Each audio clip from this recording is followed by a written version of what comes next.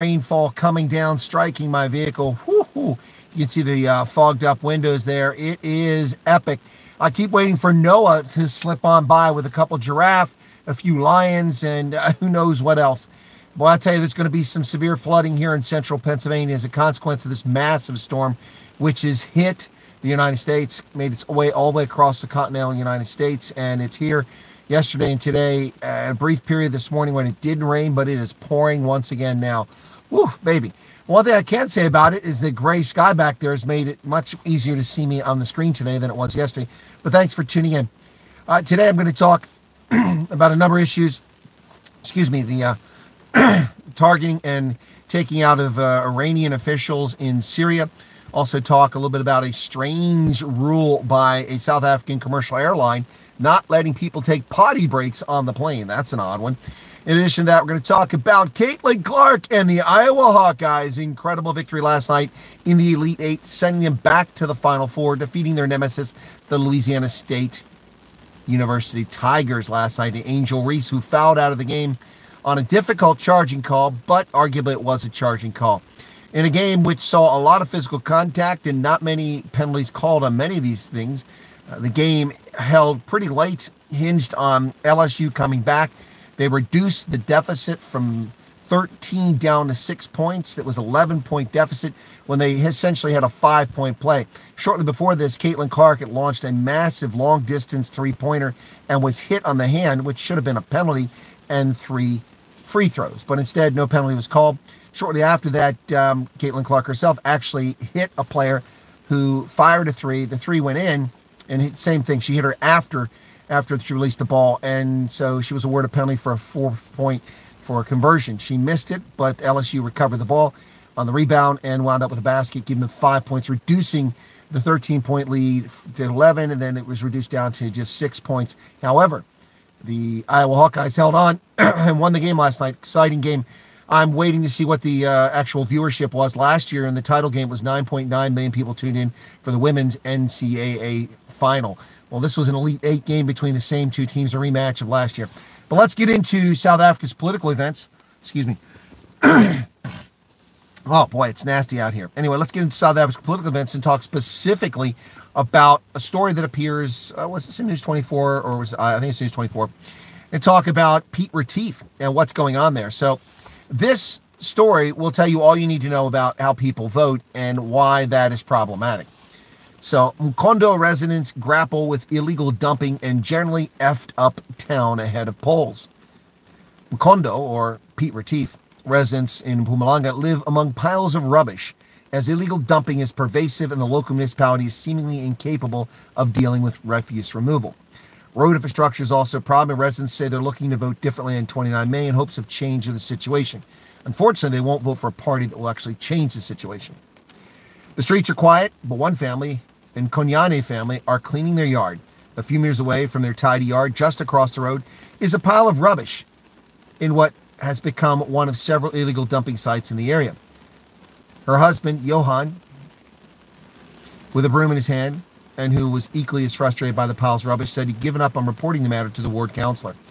As such, the couple who have been living in Poso for more than, it's an informal settlement, more than 25 years, is considering voting differently in the upcoming election. The family's 6 share a dilapidated pit latrine after they were told to pay 2,000 rand to repair their toilet. They didn't have the money, so they left it unrepaired. Lena, that's the wife, said, "We have no hope. We built the toilet in 2017, but nothing has been done to repair it. Nothing has been done." This is the problem with turning people into wards of the state. Why aren't you doing something and repair it? It's not up to the community or the state to repair your toilet. It's your responsibility. Now, she said this is an everyday thing. It's very bothersome. We had a fence that the government had given to us. Once again, the fence was given to them. Yes. But they took it, and that was a blow because I used to have a vegetable garden. After the fence was stolen, I stopped gardening. So the Nkonyane family sat back and allowed the government to make them wards of the state, dependent on the state for their lives and the livelihood, and allow them to give them a fence. The government gave them a fence, and they built a life off of that, having a garden. But then the government took the fence back, as the government can do. This is what happens when you surrender your liberty, your freedom, for exchange for goods, services, or cash. In this house, we always vote. We make sure. But it looks like it's not working out. We might have to change who we vote for. We don't see anything. Why are we voting? Well, you're idiots because you keep voting for the same morons, the corrupt, thieving bastards you put in office for the past 3 decades.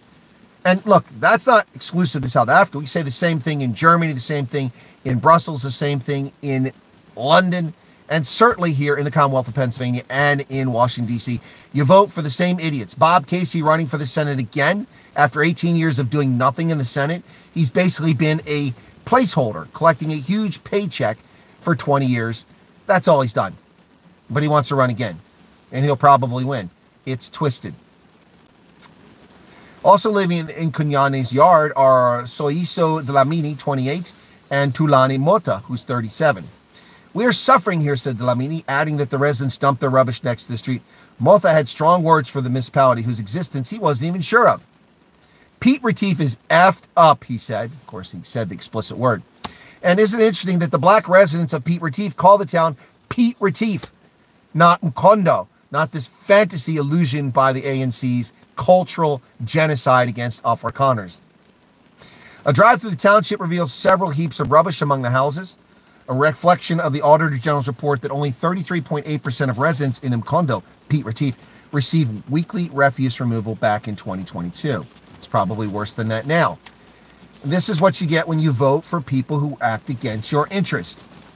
According to the Democratic Alliance and AfriForum, the Mkondo local municipality's landfill sites have been in contravention of the National Environmental Waste Act for more than 6 years. No wonder trash is piling up because, wow, the rain is getting even harder. Goats roam the potholed streets freely. A resident, Sibongile Fakuda, said she was desperate for this settlement to finally get a road. She said she had brought their plight to the ward council's attention 2 weeks ago. I'm very excited about the election because we need development in the area. We want roads. We want electricity. We also need the price of food to decrease. Everything's expensive. In other words, give me, give me, give me, give me. We want. You owe us. We are entitled. You must provide for us. No, I'm sorry. That's not how life works, folks. So, asked if she read or listened to broadcasts around party manifestos, Fakunde said, we can't even listen to broadcasts because when something important will be discussed or aired, we have load shedding. Now that I empathize with her. She said she's also looking to vote for a party that would address the influx of undocumented migrants into South Africa because clearly she's concerned about them taking a job that she doesn't have. Now, that's one story. Philip DeVette in News 24, also known affectionately as Propaganda 24, said South Africa won't vote the ANC out because of COVID, and that's a tragedy. Now, Philip DeVette, sometimes I take issue with some of his op-eds, but this one largely hits the mark, not entirely, but I'm going to read from it some of the highlights. The national lockdown went into effect at the end of March of 2020. It's the cigarette and booze ban that most people recall when you talk about the bad old days of Rona. What the hell the government could possibly have been thinking as it stood nearly alone in insisting that it absolutely positively had to ban cigarette sales to save lives, and insisted they must have the power to act in such a capricious way again. In fact, they took it to the courts to do that. The ANC's approach was to shut down the entire economy in one fell swoop, which was moronic. It's what communists and totalitarian fascists do. Then they created loopholes for the goods and services necessary to keep people from starving to death, allowing, say, the sale of food and eventually some types of clothing. Allowing the sale of food was easy. Governance was by instantaneous decree, so the government published a decree saying that all food manufacturing and retailing was allowed, except it wasn't. A minister noticed that some shops had dared to interpret all food to include hot food, such as pies and roast chicken, and fumed the jolly they knew full well that these people were out selling these goods. So, and they knew that they were breaking the law. Well, unfortunately, Philip, that it's not a law. The government did not pass a law giving it the authority to shut down the economy, Mr. DeVette. It's not a law. They were breaking policy. Yeah. Which later became true when the rules were updated to allow the sale of all food, excluding cooked hot food. And notice Philip DeVette corrects himself in the next sentence, or he doesn't see the dichotomy here of claiming that it was a violation of the law when it was not a violation of the law. It was a violation of unconstitutional policies implemented, imposed upon South Africans and Americans and people throughout the world. Rules were updated to allow the sale of all food, excluding cooked hot food. So you couldn't have takeaway. South Africa was treated to governance by tantrums and petulance, and it never really got better, nor did the government learn any appreciable lessons from the whole fiasco. And that is the most important and the most concise and precise statement that Philip de Wet makes here. South Africa was treated to governance by tantrums and petulance, and it never really got better, nor did the government learn any appreciable lessons from the whole fiasco. Spot on. Well stated right there. There is absolutely no reason to believe South Africa won't again be treated to emergency rules based on, yes, we said all, but not like that. And we felt it was a good idea, and that's all you need to know. And la la la la la la, can't hear you. That's exactly right, Philip de Wet. Now, here's one thing I do take exception to him, because Philip de Wet clearly doesn't understand the politics of the United States, but he comments on it. Rona did not move the needle in the next U.S. elections in the same year, 2020. Well, in fact, that's not true. If, in fact, Donald Trump did not win the events of 2020, it is in large measure because of the lies told about the Chinese flu. The lies told about what was going on in the country. The media claiming, and Trump claimed that you inject yourself with some substance, which he never said.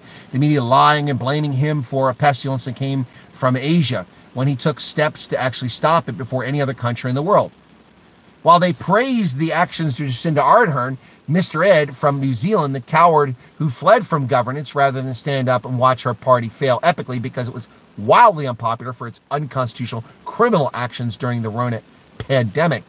Jacinda Ardern was praised by the leftists. Oh, she did such a great job. But I have blown apart that entire narrative a few years ago when I made a video which I explicitly showed the timeline of what Trump did and what Jacinda Ardern did when armed with the same information.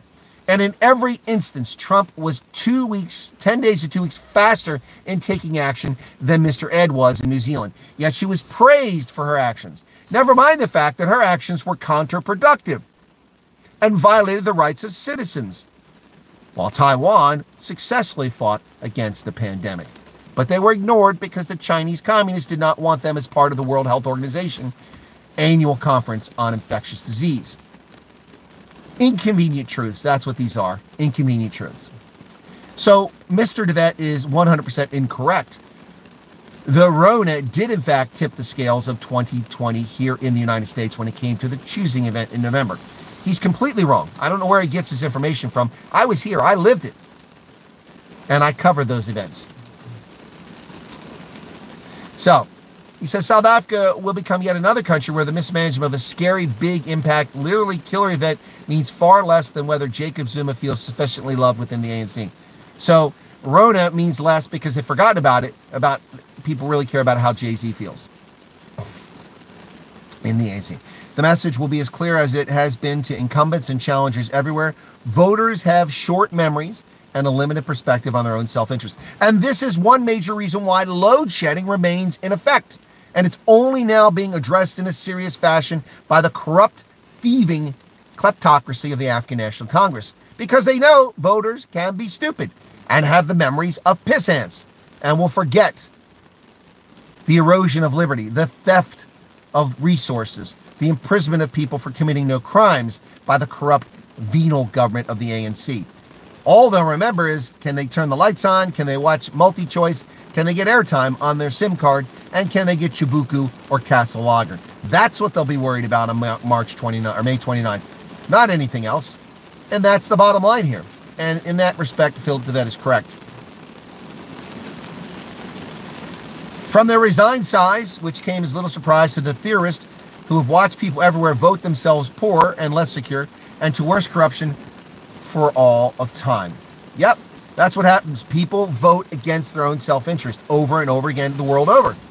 But COVID, Rona, governments wrote their own rules, most with an unprecedented level of freedom to do so from debate before and censure after.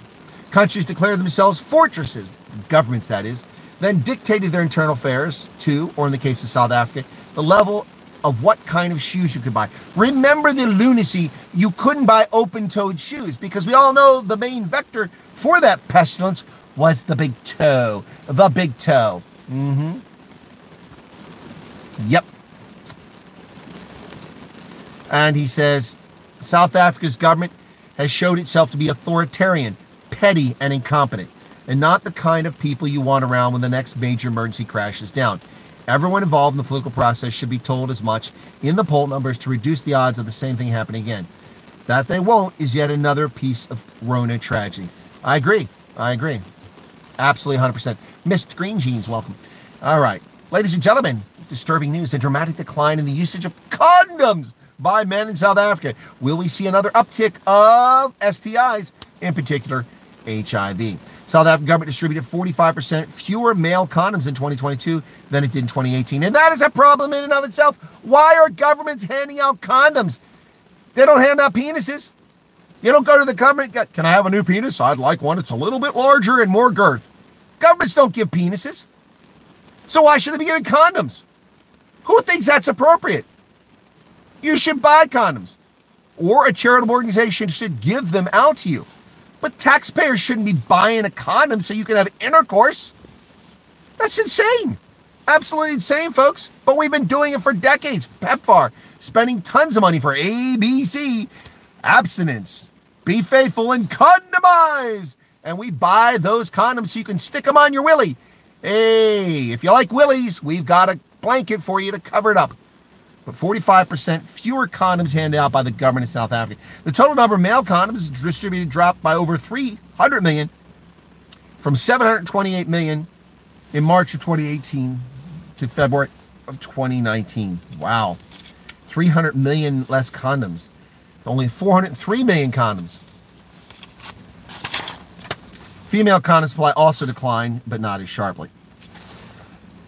The full extent of the actual decline in condom supply across the country over the past 5 years has not been previously reported. The Democratic Alliance, though, did raise alarm bells about condom supply challenges back in Gauteng in April of last year. Well, good on the DA for telling people that there aren't enough condoms out there. Good Lord. My goodness. Well, someone commented on this at the beginning of the broadcast, folks. Speaker Nosiziwe Mapisa Nakula's urgent bid to block a potential arrest has failed. The Pretoria High Court has struck off the role National Assembly Speaker Nosiziwe Mapisa Nakula's urgent application to interdict law enforcement from arresting her. Yep, she turned to the court to challenge how the search and seizure warrant by the investigating director was obtained and the recent operation itself at her Joburg home. There's not a single fact set out as to why the future arrest would be unlawful, seemingly because there is a weak case made out. Yet the applicant does not know what case has been set out, and this is pure speculation. I can make no finding on such speculation, said ruling judge Shulet Potterill. So, Nosiziwe might be getting a perp walk sometime soon. That's right, folks. The Speaker of Parliament, the incompetent former defense minister, may find herself on a perp walk. Now, here's a story that may disturb you. I have flown, of course, with Airlink and also with Fly Safair. All right? I've never flown with Kemair or Semair, however you pronounce them, mostly because they don't have flights when I need them, where I need them. So, no toilet breaks allowed mid-flight. Is Kemair's new policy a trend or torture? Imagine this. You're aboard, is Arctic here, because he's a pilot. You're aboard a small commercial plane, having been on board for nearly 2 hours. Suddenly, when nature calls, you urgently need to use the bathroom. However, the only toilet on the plane is sealed shut with tape, with a sign declaring it unserviceable. That's what will happen if you choose to fly on a smaller plane with commercial airline Semair or Kemair. One of the aircraft used is a Kemair Beechcraft 1900 Delta. It's a twin turboprop engine with a range of 2,500 kilometers, can carry 2 crew members and 19 passengers to destinations such as Joburg to Maun in Botswana. I'm not making this up, folks. It's not an April Fool's joke. This is a real story. So, Miles van der Molen, the Kemair Chief Executive Officer, says that they have found that encouraging passengers to plan their needs on either side of the flight is the most successful strategy. Really? And what do you do with people with incontinence? What do you do with people who have bladder issues, who have colostomy bags? And the reality is that male passengers are being, asked if the airline would open the toilet in case of emergency. The CEO said this would not be allowed. So even in a case of emergency, you're supposed to soil yourself on their flight. Soil yourself. That's Kemair's response. And the reality is that male passengers are being forced to relieve themselves into a bottle in front of female passengers. Wow. I mean, that's a criminal act here in America. You whip out your willie. Willies, we whip out willies right there on a flight. You're going to go to jail for exposing yourself. Apparently on Chem Air, you can whip it out, you know. When a problem comes along, you must whip it. Whip it. Whip it good. Sorry, props to Devo. Yes, when you got a wee on a chem flight, you must whip it out. Oh, my goodness. Oh, my goodness. So, and the Chem Air operates 26 aircraft from OR Tambo and is popular for tourists who are headed to safari destinations who are flying in on British Airways, Qatar Airways, Ethiopian, Egypt Air, ProFlight Zambia, and Lava Mozambique. Passengers are warned before boarding the use of toilets is prohibited on flight. The airline is a full member of the IATA, the International Air Transport Association. However, IATA policies suggest a functioning toilet on member airlines carrying passengers. But according to Chem Air CEO, this is not a binding regulation. Well, I'll tell you something. It also isn't binding. Someone who's got incontinence, that's not binding. Oh, my goodness. Well, I won't be flying Chem Air anytime soon. I'm telling you that. Well, Iran vows a deadly suspected Israeli airstrike on its consulate will not go unanswered. Without evidence that Israel did it, they presume that Israel did it. Let's be honest, they probably did do it. Iran and one of its key proxies vowed Tuesday to respond to a strike widely attributed to Israel that demolished Iran's consulate in the Syrian capital of Damascus and killed 7, including 2 Iranian generals. At least 3 senior commanders and 4 officers overseeing Iran's covert operations in the Middle East were killed on Monday when Israeli warplanes struck a building in Damascus that is part of the Iranian embassy complex, according to Iranian and Syrian officials. The strike in Damascus, the Syrian capital, appeared to be amongst the deadliest attacks in a years-long shadow war between Israel and Iran that has included the assassinations of Iranian military leaders and nuclear scientists. Iran's state TV reported today that the country's Supreme National Security Council, a key decision-making body, met late Monday. Yeah, they met late Monday and decided on a required response to the strike. The report said the meeting was chaired by President Ibrahim Raisi, but provided no further details. The cowardly crime will not go unanswered, Raisi said from his office's website, according to Agence France Presse, AFP. But the thing is, the cowardly acts of terror supported and perpetrated by Iran should get punished. So Israel simply responding. AFP reports that Iran's supreme leader, the Ayatollah Ali Khamenei, said on his official website, Israel will be punished. The airstrike in Syria killed General Mohammad Reza Zahidi, who led the elite Quds force in Lebanon and Syria until 2016, according to Iran's Revolutionary Guard. It also killed Zahidi's deputy, General Mohammad Hadi Hajmarami, and 5 other officers. Israel, which rarely acknowledges strikes against Iranian targets, said it had no comment on the latest attack in Syria. Well, good for the IDF. No comment. Don't mess with the Israelis, man. Don't mess with the Israelis. The Baltimore Key Bridge collapse. The Dali ship owners deny responsibility for the crash as temporary channels have been opened. Wow. Wow. Ship's owner Grace Ocean Private Limited and operator Synergy Marine Pte. Denied any fault over the Francis Scott Key Bridge collapse that claimed the lives of 6 construction workers. Now, I don't know about you, but I've seen the video, and it seems pretty obvious that the Dali is responsible for collapsing the structure and for the death of 6 workers. It's not UPS. It's not China Southern. It's not you. It's not me. It is this company, Grace Ocean Private Limited, but they're denying responsibility. In federal court filing yesterday, the ship's owner, Grace Ocean Private Limited, and operator, Synergy Marine, denied any fault or neglect over the collapse that claimed the lives of 6 construction workers. Now, the owners of the Dali ship have denied all responsibility, and they are seeking a cap of just $43.7 million for any lawsuit payouts. The bridge collapse was not due to any fault, neglect, or want of care on the part of the ship owner and operator, the vessel, or any persons or entities whose acts the ship owner or operator may be responsible for, the following says. Are they high? Are they high? Have they not seen the video? Are they not aware that they are responsible for collapsing that bridge and causing the deaths? That's manslaughter. How can they claim they're not responsible? Their ship ran into the damn bridge. Are they going to say, well, the bridge jumped out in front of us? Well, there you go. That's a novel defense. But you know, in Joe Biden's America, anything is possible. I mean, we have Donald Trump convicted of a crime he didn't commit and then given a fine that is 45 times larger than the swindler Bernie Madoff got for defrauding hundreds of thousands of people their life savings and investments. $10 million was the bond for Bernie Madoff. Donald Trump, $453 million. Anything's possible. Yes, but apparently, ladies and gentlemen, the Dolly ship crew was not responsible for the Key Bridge collapse. The bridge jumped out in front of them. Wow. Singaporean firm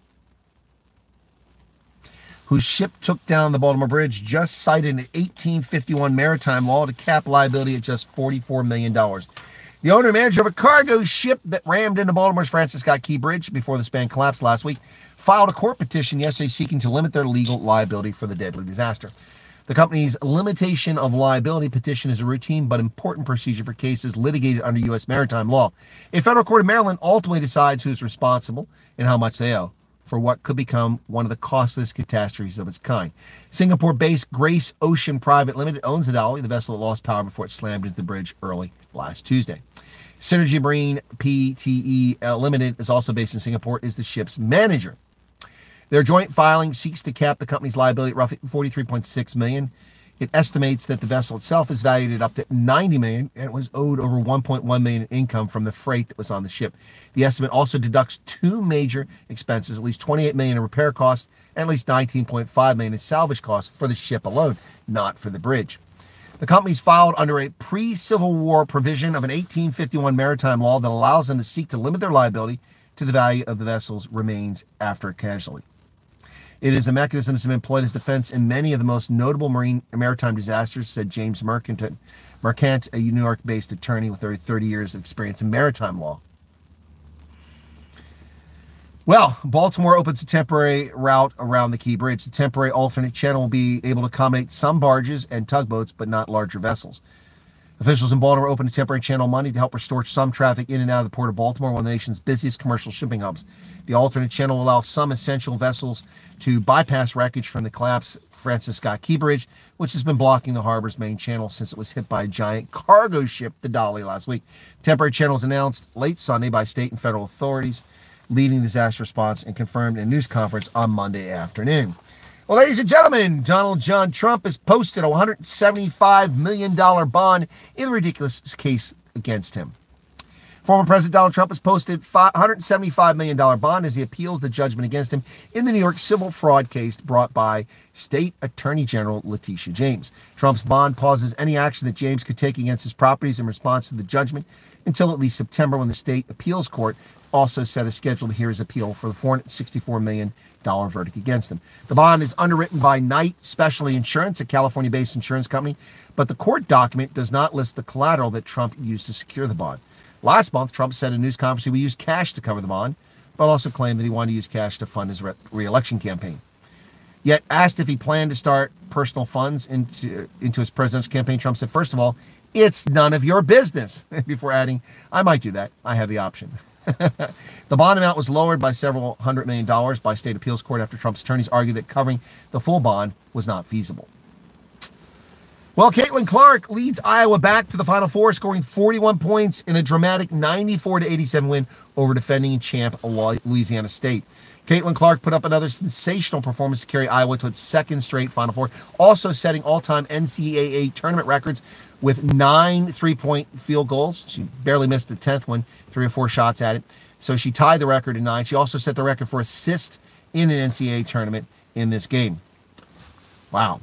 The Hawkeye superstar guard, whose record-breaking exploits have brought unprecedented attention to women's basketball, as I said, made 9 three-pointers and finished with 41 points and 12 assists as Iowa knocked defending national champion LSU out of the tournament with a 94-87 victory on Monday night. In a game I did get to watch the second half of. It was amazing. It's amazing to be back in the Final Four. It's so hard to get back there, Clark said. The region was really hard, the regional competition. But we told ourselves we are the 1 seed for a reason. Top seed Iowa, 33 wins, 4 losses, will play Paige Buchers and the University of Connecticut in the national semifinals Friday night in Cleveland. Monday's highly anticipated matchup was a rematch of last year's national championship game won by LSU, which drew a record of 9.9 million viewers. Wow. While Swiss banking giant UBS will launch a share buyback of up to $2 billion, ladies and gentlemen. $2 billion. UBS on today announced a new share repurchase program of up to $2 billion, with up to $1 billion of that total expected to take place in 2024. As previously communicated, in 2024, we expect to repurchase up to $1 billion of our shares, commencing after the completion of the merger of UBS and Credit Suisse, which is expected to occur by the end of the second quarter. Our ambition is for share repurchase to exceed our pre-acquisition level by 2026. The new program follows completion of a 2022 buyback, during which 298.5 million of its shares were purchased. They represented 8.62% of the stock, worth $5.2 billion. So the UBS is doing a great favor to its shareholders by reducing the number of shares, thereby increasing the value of each share. Brilliant use of funds. But it is interesting to see that UBS has money after the difficulty swallowing Credit Suisse recently. Well, folks, let's see what you've had in the commentary and in the chats here as we go along here. So Pip Jacobs is here, Ulrich Fenter, Pierre Orban, Brian Lawrenson, Andrea Fick, Teresa, Mike is here. Tardiness, it's okay. Came in a canoe. Yeah, Mike is also getting rained on. Speaker has been chucked out of court. Yep. Garrett is here. Welcome, Garrett Hester, Sue Walsh, Ashley Engelbrecht, Val Cooper, Nick Muller, Najaqual. What's going on? Where are you? Well, I'm in my car doing a mobile edition once again. Once again, I'm doing consulting services, helping out U.S. Army War College this week, as I pointed out previously. And there's Charles Van Onselen. I enjoy your commitment to bring us the news, says Shawnee Shabe. Well, you're welcome. Shawnee, I do it my best. I give up my blood shower to do this. A bit of rain, I see where you are, says Brendan. As you say, voters have short memories everywhere. Yep, they sure do. And they will not punish people who deserve to be punished. Is it raining? Yes, it is. It's not just raining, it's pouring, coming down in sheets, dogs and cats. It's not just raining dogs and cats. I think it's raining elephants, giraffes, and hippos, too. It's just pouring here. Mr. Green Jeans watched Escape from Pretoria. I have that video. You're welcome. All right. What else we got here? Not exactly heavy security there. Okay. Wooden keys. It used to be free condoms at every municipal clinic. Allison says, good evening. Join Jim, so we'll be late in some meetings. Okay, well, hopefully that's good for your cardiovascular system. Every college had a Planned Parenthood folded into their campus medical service since the 70s at least. Oh, jeez. What else? We had banana-flavored government-issued condoms a while ago, says Nick. Don't worry, if it's a Boeing, you can just use the escape hatch to pee out of. Best thing is wear diapers on the short flights, says Val. No, thank you. Pretty overcast. Yeah, Biden and his fishing village inbreds. Yeah, exactly. Bridge accident was a cyber attack. New intel out. Well, Garrett, there have been claims that that's what happened. If in fact that is the case, then the shipping company won't be to blame. Cyber attack, that's pretty scary, because think of what that could do to infrastructure the world over. Well, the bridge was racist. Well, yes, it was named after Francis Scott Key, a slave owner, and a man who also defended slaves. According to Phil Lyman, the bridge collapsed because of DEI. Well, I seriously doubt that's the case. What does DEI have to do with it? The bridge is manned by Singaporeans. What DEI are they using? Remember, the ship was under the command of 2 Baltimore pilots. I did not see that. How was it under command of 2 Baltimore pilots? Were they on the ship with them, and when would they have gotten off the ship? I've not seen that story. Indian pilots. No, they're Singaporeans. Or yeah, it was Indians. Excuse me, I said Singapore's Indians. The pilots are still controlled by Baltimore if they subcontract or not. Well, they're not controlled by Baltimore. The harbor master is who's responsible for that. But they were in the channel headed out. Now, I don't know where the harbor master's responsibility ends, if it's before the Key Bridge or after the Key Bridge, but clearly the harbor master of Baltimore does not control the Patapsco River for its full length, or the Chesapeake Bay. That's under his purview. So I'm not sure who's responsible at that stage. It may still be the Baltimore harbor master. Okay, Gus. Okay. All right, we got here. Ron is in from Bloemfontein, and there's Maryland. So, well, it's a lot wet, Maryland. And Nick says, thanks for sacrificing your lunch. Lori Letton is in from Finland. Where have you been hiding, Lori? I've stopped covering Finland because you're never here. No, I'm just teasing. Just teasing. Very rainy in Star Valley, Wyoming this morning. It looks like rain. Matt, that's, yeah, Matt. Matt fell for my April Fool's joke that I moved to Star Valley, Wyoming. That's a good one, Matt. Good to see you remember it. Star Valley is a beautiful spot, folks. Beautiful mountains, nestled into the border of Idaho in western Wyoming, and quaking aspen on the banks, or on the ridges of the Rockies. Beautiful stuff there. Okay, what else? Standard procedure, get taken off by chopper. Says Mark. You're familiar with the operations of the Port of Baltimore. Well, then you're more familiar than I am, even though I've been there many times. Yeah, the harbor pilot was not on board. Okay. Okay. When are you moving to Montana to get the donkey? Get the donkey. What donkey are you talking about? Anyway, folks, yeah, there you have it. So it is, wow, really something crazy going on here with the rainfall coming down. It's unbelievable, and it's supposed to continue through tomorrow, really wreaking havoc on events, and no doubt we're going to have localized flooding here, to say the least. We will definitely have some flooding going on here in Pennsylvania as a consequence of all this water coming down. It is a deluge, a deluge. No, not the luge as in, you know, sliding down in the Olympics. Not the luge, but a deluge. It is a deluge, folks. I wonder if those words are linked from Latin. They must be. Luge and deluge must be linked somehow in Latin that we just don't realize. Anyway, yeah. I hope you're all doing well around the world today. It is... Man, let me see. There we go. We'll wipe that screen a little bit there. You guys can see that? There you go. Enjoy Wyoming, says Dylan. Well, Wyoming's a lovely place. Every time I'm in Wyoming, I absolutely love it and have a great experience there. Casper, okay. Cheyenne, I love Cheyenne, and I really like out west, Star Valley, and everything above it. I actually kind of got a little bit of a hankering and liking to the Wind River area because... I heard it could be snowing. That's correct, Gus. Possible. Yep, could be snowing. It did snow in parts of America from this storm. This is some massive storm that blew in from the Pacific, and we're over here on the other side of the continent being affected by it. That's crazy. I mean, that's a huge storm. It makes me think of storms on Jupiter or Saturn, man. No solar credit today. No solar credit yesterday. Nope, nope, nope. When you see animals marching 2 by 2, they begin to worry, says Marilyn. Yeah. No, I know, Dylan. Yeah, no, what you do? That's what I said. I mean, it's not just raining cats and dogs. It's raining elephants, hippos, and giraffes as well. Here they come landing all over. You got to be careful with them. Yeah, it is, wow, crazy. Standard procedure all over the world. The captain of a ship does not pilot in or out of confined space. You know, you are correct in your statement there, Mark, but it's the definition of confined space. That's an open channel. So, you know, I'm not really sure that applies.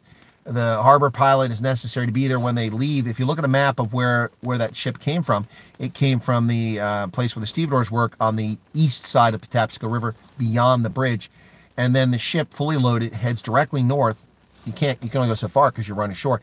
Goes directly north and does a 180 turn and then comes back. And it comes back for some distance before it ever goes through the bridge. And I'm not sure at what point the harbor master and the tugs released. The tugs weren't there. The tugs were pulled back. And I think when the tugs are pulled back is when the harbor folks are no longer responsible.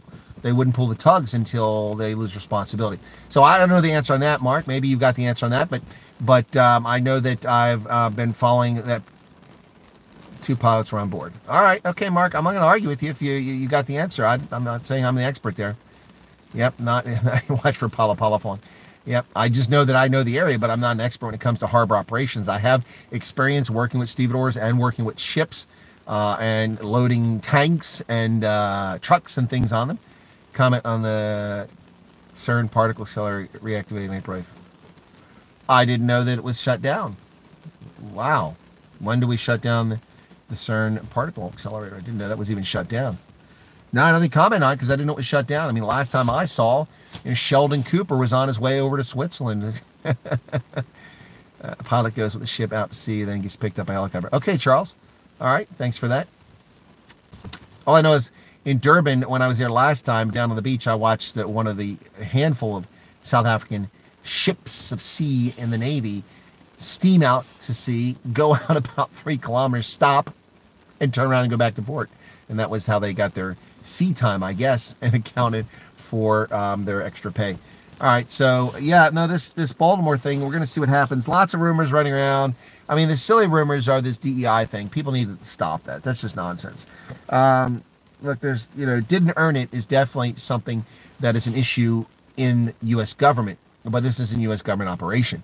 This was a commercial operation for a company based in Singapore and a ship that belonged to Maersk, by my understanding. It was just being leased and then operated by Indians. Anyway, so yeah, DEI, come on, that's silly. As far as a cyber attack, I'm sure that's not beyond the realm of possibility, but there have been people making that claim, but I've seen no evidence of it yet. But things may have developed while I was inside a secure facility all morning, so who knows? Drop the pilot, Joan. What's this? Is that Arctic? Oh, it's ants. Okay, that was Arctic. Yeah, so I don't know. Hey, Fleshin, how's it going? In the 15-minute city of Oxford. Yep. So anyway, yeah, it's this thing is a disaster, folks. It's an absolute disaster, and it's going to affect our economy. It's going to affect other countries around the world as traffic is diverted to other ports and they're overburdened and lead to more delays, a la the Rona situation when we had no stevedores and ships backed up outside the port of Long Beach in Southern California, and here on the East Coast in Jacksonville and Baltimore and other places, Norfolk, where they couldn't get in. Strange that the ship was also carrying toxic chemicals. I don't know. That sounds like a conspiracy thing. I'm sure they had toxic chemicals. Probably also had laptops on it, and that stuff is not good. What I didn't see is did containers actually fall in the water? Someone said they did, but I can't see it. Since there are quick response naval vessels in the harbor, is this reason for the federal government claim of ownership? No. I don't know about that. It doesn't belong to the federal government. And this is lunacy by Joe Biden saying that we're going to pay to build the bridge as citizens. No, that's nonsense. The insurance and reinsurance companies and the carrier need to pay for that. I don't care about this 1851 maritime law. This is unbelievable. I mean, if that's an 1851 law and it's a precedent that's still being followed to this day, it is a mistake. These ships can do damage to facilities and infrastructure far in excess of the value of the ship. I mean, you know, back in the day, there was no Key Bridge or Chesapeake Bay Bridge that they had to go under or around. They just sailed into harbor in their little wooden ships. So that's no longer the case. I mean, these are Leviathans. These are massive ships. I mean, did you see how many containers are stacked up on that thing? Think about all those containers and how much weight is inside them. That's crazy. Yep. They get in their steam. They get maneuvered by the... Yeah, well, that's the one question I had. Is Mark still here? It's a question I had. What I didn't understand with this whole thing is that, and I've never understood this with the Key Bridge, is the Key Bridge, the Patapsco River, the channel. It's a wide river, but the channel in the center is the only place that's deep enough to carry ships of this size with such a deep draft. So what I've never understood is why the tugs don't stay with the ship until it's past the Key Bridge, and then meet them at the Key Bridge and guide them through the Key Bridge. You know, so I've never understood that. Look, I've been over that bridge so many times. Not recently. I don't think I've been over it since COVID, but so many times I've been over it. Local election soon. There's what amounts to an independence party standing against the 15-minute city. Oh, that's good news. Good news on that. Curious emergency clearance on the deep channel. Yeah. Well, we'll see. The pilot is dropped on the ship out at sea by helicopter once again. I've actually been on the helicopter when they dropped off the pilot. Charles, and what did they do before the advent of helicopters? How did they handle that? No tugs and oversight by the authorities. Oversight? I'm not sure what you're saying, Mark. What that means. Yeah, it's a questionable thing in my mind. I mean, it seems to me quite obvious that the tugboats should have been, and always should have been, responsible for getting those huge ships through the channel on the Bay Bridge, not Bay Bridge, gosh, the Key Bridge, back and forth. That's crazy. I'm not sure what's going to happen next time I go down there. I oftentimes don't go on the Key Bridge, but I go into BW Baltimore Washington Parkway, not BW Parkway, excuse me, Ritchie Highway. Ritchie Highway is just a couple miles from where that bridge is at. Yeah, I'm getting spam text messages from people sending me a note. So I think it's catfishing going on there. The eventuality of a power outage is small, but exists. Well, that's true. Yeah, it's true, Mark. Same thing with aircraft. 50-minute cities used to be called transit-oriented districts. Entice developers with grants. Yeah. Well, I got to tell you, folks, I was going back through the conscience of a conservative. It's freshwater. Yeah, it's freshwater. Patapsco River. As you go further down the Chesapeake Bay, it becomes a mix of brackish water at some point, and you get salt that comes in from the ocean. But at that stage, it's all fresh water up there in the northern part of the Chesapeake Bay. Chesapeake Bay is one of the largest estuaries in the world, if not, well, I don't think it's the largest, but it's one of the largest, yeah. Oh, Mark is saying it's an oversight, so they neglected to do it, is what you're saying. Okay, I want to make sure I understood. Yeah, okay. So yeah, it was definitely and that's a question I raised immediately. And frankly, driving across that bridge in the past, I've wondered about this, seeing these big ships pass underneath. I guess I've been lucky it never happened when I was on the bridge. You know, we're also very fortunate that this occurred at 1:28 in the morning, folks. My goodness, if that had happened at 7:30 in the morning, there'd be a lot more dead people. A lot more dead people. Can you imagine that? Or at 4:30 or 5 o'clock in the afternoon, rush hour traffic. The Key Bridge handled at least 34,000 passengers per day. I'm trying to remember what the last time I paid the toll was, a couple bucks or something like that. They're making tens of thousands of dollars per day off of vehicles going over that, and now they've lost that revenue on top of the bridge being down, not to mention all the jobs have been put in jeopardy for stevedores and for businesses and transport companies. And yeah, it's just, wow, the devastating impact of the Francis Scott Key Bridge, not to mention the devastating impact that it likely will not be rebuilt with the name Francis Scott Key, because the woke hate wankers are going to try to stop that from happening. These people live in a delusional world in which they think that apparently slavery was invented in America and is a uniquely American institution perpetrated uniquely by pale-skinned individuals, none of which is true. Slavery was a global institution, an absolutely global institution, and the United States would have been unique from a standpoint had it begun its history as a country by banning slavery. Now, Haiti is unique in the fact that when the Haitians raped, murdered, slaughtered the 40,000 French living on Haiti in the revolution, they declared their own country in 1803 or thereabouts, they banned slavery. But then it was a country that was controlled by bloodthirsty, murdering, rapacious former slaves who wanted to ensure that no one else was enslaved. So they were the first to ever ban slavery as a country. The United States did not ban it initially, but eventually got around to banning with the 13th Amendment on the 6th of December, 1865. Anyway, Barry Goldwater's Conscience of a Conservative, looking through that again, it's amazing how prescient he is and how the same problems that Barry Goldwater confronted in the 1950s and 1960s remain with us today, and are even worse today. What's this? Should know better. Despite traveling, you still broadcast. Oh, what do you mean, Debbie? Oh, because you came in late? It's fine. No worries. I always try to do the broadcast, whether I'm traveling or not. I mean, I feel an obligation to my audience to do the best I can. A lot of people are tuning in. I guess they're popping in and out here a couple seconds. They don't know what this broadcast is, and I guess I'm not sexy enough to keep them hanging around here. So maybe that'll improve my sexual appeal. Jan says, Haiti, they also killed the mixed race slave. Yes, they did. They did. They also killed them as well. And then when Napoleon tried to recapture the island with French troops, he lost another 40,000 soldiers who were killed in the conflict. The Haitians held on their independence. But they're the first country in the world to ban slavery. The United States would have been unique in declaring it. Would have been perhaps nice if they'd done it, but people forget that we wouldn't have had a country. We would not have had a country. Yeah, I do need some clickbait. We would have had a country if we'd not had the compromises we had that allowed for the eventual elimination. But here's the thing. Slavery became unprofitable eventually, and it was just going to die off as an institution just for the free market. The free market would tolerate slavery because it was not profitable. The amount of money that was invested in slaves, the amount of money that was put in there proved to be detrimental. Slavery was only made possible because of the cotton gin. I mean, it was possible, but it was only made highly profitable because of the development of the cotton gin, which removed the seeds. Slaves were needed to pull the seeds out, and then the cotton gin came along, and slaves were able to use for other things. So Napoleon lost, it was 40,000, if I remember correctly, Debbie. Yeah, 40,000, and he sent 40,000 troops that were killed there. Something like that. Yeah, but 40,000. So look, Haiti was an island full of white folks at one point, full of white folks. Just like much of the Caribbean is full of white folks. So when you watch shows like Death in Paradise and you find the island's inhabitants are a mix of Afro-Caribbean, mixed race, brown folks, plus you see a lot of white folks there that aren't just tourists, they live on the islands because the Caribbean is full of white folks. I mean, but there were many more. Tropical diseases took their toll. Alexander the Hamilton was born in, I believe it was Bahamas.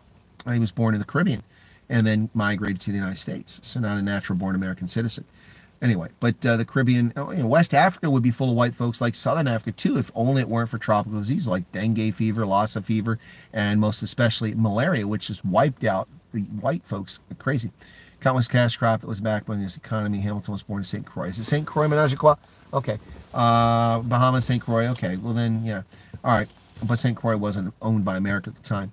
Thank you. For some reason, I thought it was Bahamas, but yeah, he was born down there. No, cash crop was not the backbone of the U.S. economy. That's an overstatement. An overstatement. It was the backbone of the economy of southern states, hands down. But the industrialization of America ensured that the heart and lifeblood of our economy was actually the Northeast. And then as we spread into the Midwest, it became Midwest. Yep. So, yeah, no, it wasn't the lifeblood. It was an important factor.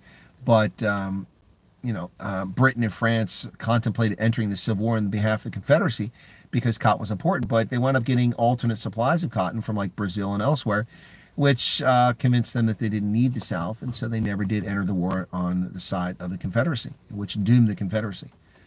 And the fact that also they had only a handful of people, and 3 times the population was in the North. I mean, Minaj, from your standpoint, it doesn't even make sense that the industrialized North, which had a population 3 times as large as the South, including slaves, that the lifeblood of the economy would have been, the backbone of the economy was cotton. It was definitely a big factor. It played a role. Now, we get that from the revisionist historians and the black supremacists all the time, telling us how the whole country was tied up to slave trade, from shipbuilders to reinsurance corporations to insurance corporations to all these other things. Yeah, railroads. Yeah, all of that played a role. But it's look. You can just do the same thing to talk about corn production. You do the same thing talking about canal building. You do the same thing talking about steel industry and coal industry as they came along. Yep. I highly recommend the book, The War Before the War, Fugitive Slaves and the Struggle for America by Andrew Del Bunco. All right. Well, all right. Thank you for that, Minaj. You have to remind me another time when I've had quite a few white Caribbeans here, says Flushing. Yep. Hi, Chris. Good information being shared here. Thanks, patron. Yeah, I don't know the book, Menage a Trois. Thank you for the recommendation. Hopefully I can remember that. Yeah. So, yeah, the Haitians, they rose up and they overthrew their oppressors, but it was a bloody, horrific, unbelievably violent. But, I mean, look, the French were terrible, terrible slave owners. I mean, I'm not saying they brought it on themselves. Certainly children and women didn't deserve the fate that befell them when the Haitians rose up, but I mean, it was understandable that there was such animosity and hatred there, and the Haitians, they successfully. It was the one slave revolt that actually succeeded. The slave revolt that led to the independence of Haiti was the one slave revolt that actually was successful. We had slave revolts in America, none of which were ultimately successful. Okay, southern states had their own culture, but the North was very industrialized by the start of the Civil War. As you said, the majority of people in the North, well, 3 times the population. I mean, there were only about 7-8 million people, not even that many in the South, and there were over 21 million people living in the North at that stage in 1860. Huge difference and massive industrialization, and the country was moving westward. So, yeah, look, slavery is an abomination. Unfortunately, it continues today, and more people today live in slavery than at any point in history. At least 75 million people living in some form of servitude, involuntary servitude, and whether it's kids forced to break ships apart in India, or it is people trafficked into sex work in America and Europe and South Africa. It's horrible. It's horrible. Ginger tea. Oh, sorry to hear that, Debbie. I hope you feel better. Yeah, no, it's nasty, nasty. It's an abomination. And what gets me is these people with their revisionist history, their nonsense going on about things.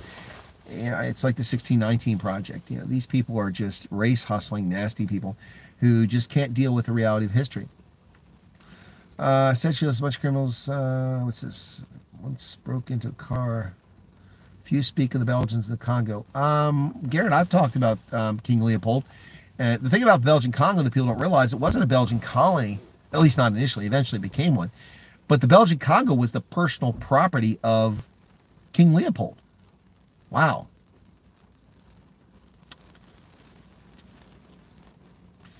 The tiny amount of what? Black folk at the time was minute compared. Well, yes, compared to the entire population of the United States, but compared to the population of southern states, no. In fact, South Carolina at one point was majority slave. Yeah.